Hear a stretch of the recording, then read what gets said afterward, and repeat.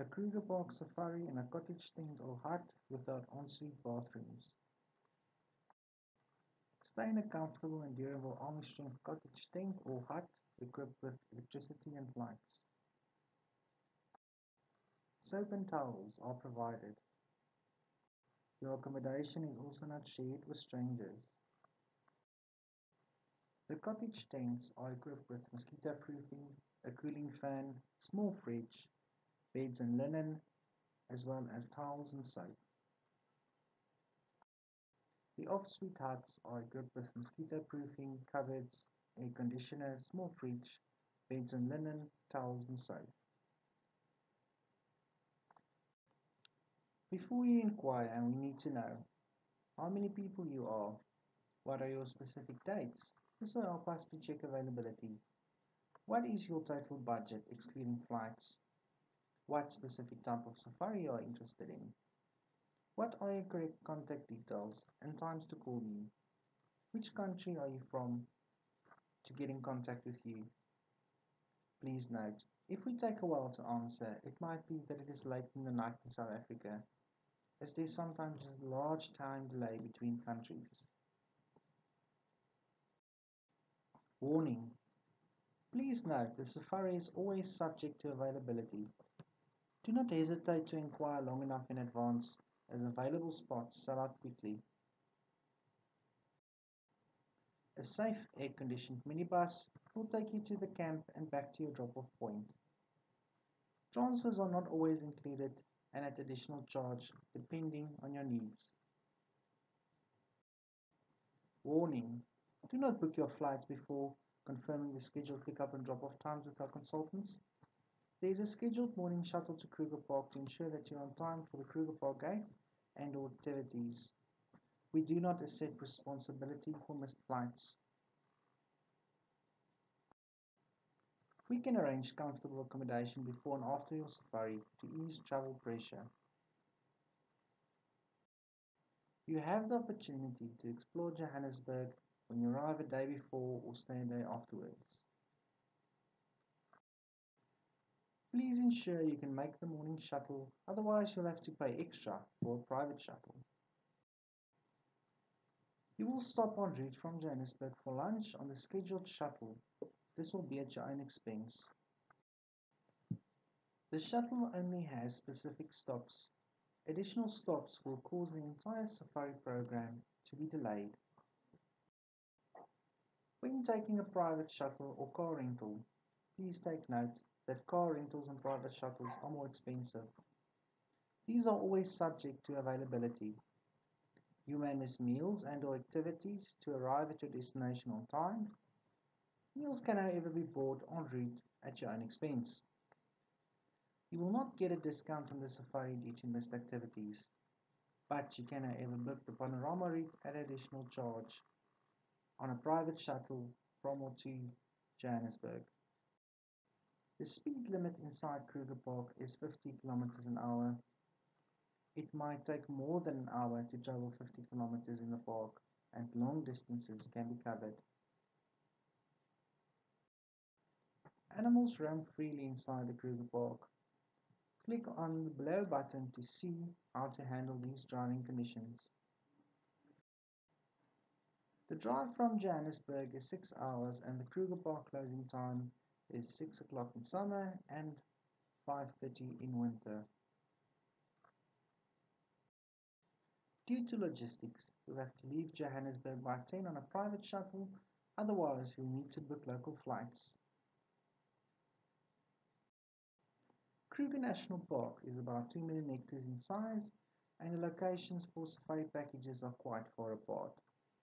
Click to read a blog about the differences between different safari locations. Please book flights so you'll be in time according to the pickup time of your safari. If you need to, please book local flights as follows. For safaris operated inside Kruger Park, please book Skukuza or Nelspruit Airport. Nelspruit Airport is about 2 hours drive from Skukuza.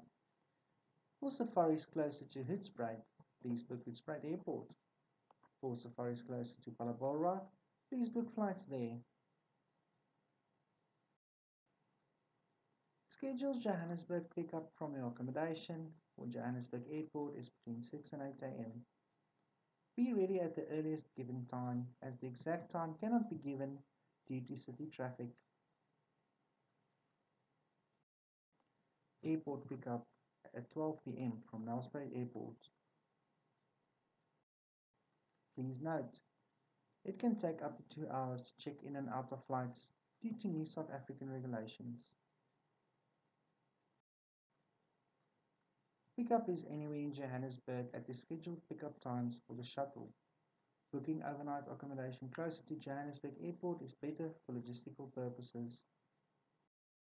Please note, we do not pick up as far as Midrand, Magaliesburg, Cullinan, Brakpan or Krugersdorp.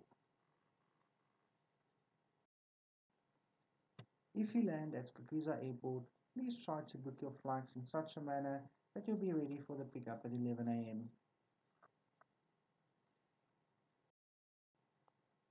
We will let you know the day before travel about a more estimated time for pickup. Your rest camp has an electric fence for your safety to keep the big five out of the camp. There are some non-human visitors in the camps, such as bush babies, vervet monkeys. Please do not feed the monkeys. Keep your snacks in the tents, which need to be zipped and doors closed if staying in a chalet. There are also fruit bats,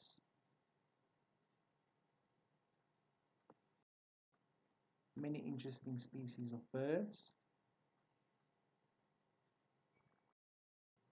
small antelope,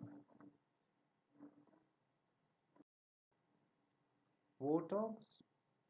These creatures are really ignorant of their human counterparts in the camp.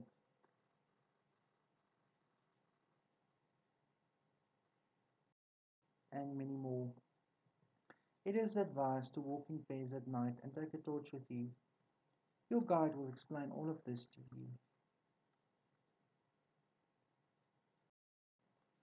We will include a night drive for safaris 3 days and longer. Dine in true African style with 3 cool South African gourmet foods according to your dietary requirements.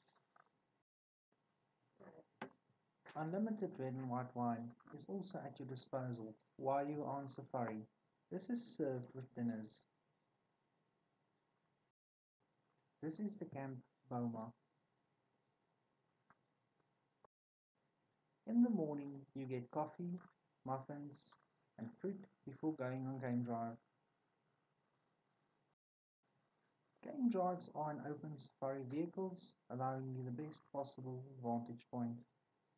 After early morning wake-up call, you go on game drive around 6 am after coffee.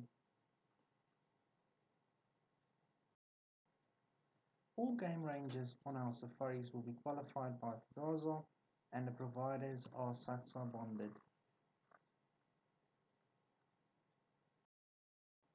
Animals roam freely inside the Kruger Park.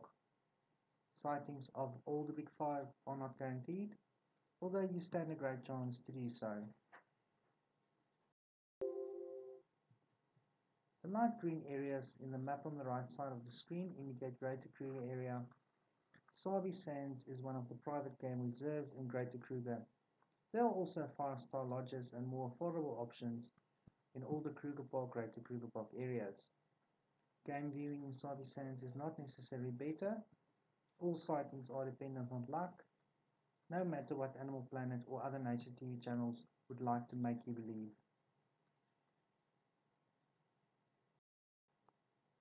Click to read a blog about the differences between sightings in national parks compared to private reserves. Cheaper, more expensive options are not always better. A travel tip would be to make sure what is included, which is more important than where your safari is located. Kruger Park is a huge natural habitat and you might drive for some time before finding animals. Breakfast is a proper English breakfast, but you can also choose to eat muesli and yogurt. Now it's siesta time. After breakfast, you have time to rest and visit the rest camp restaurants with views like these. The rest camps have shops. The rest camps have pools to take a swim in the hot summer African heat. The rest camps have historical sites to visit. The rest camps have ablution facilities which are cleaned daily. In the afternoon, you get light finger snacks before going on game drive. Game drives are in open safari vehicles, allowing you the best possible vantage point. The afternoon game drive is around 3 o'clock. Game drive vehicles have 3 rows of seats and sit 9 people. The rows of seats are on different levels so you can see the animals better than in a normal car. If you are a photographer, you can book a private vehicle at additional cost. Children 8 years and younger cannot go on game drive, but if the child is close or up to 8 years old, it is possible. This is at the game ranger's discretion. On tours, which are 3 days and longer, you have the opportunity to take the optional panorama route excursion on the second day after breakfast. Due to the travel distance and to allow enough time for each viewpoint, this optional excursion replaces all the activities on day 2.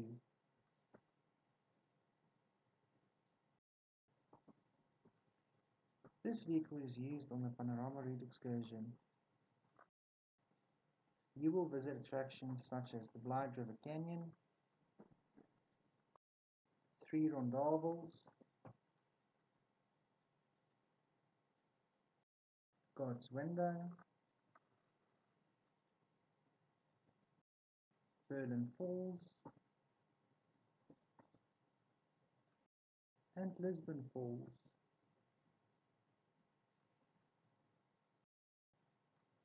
During the panorama route, you will stop in one of the small towns en route for lunch. This will be at your own expense.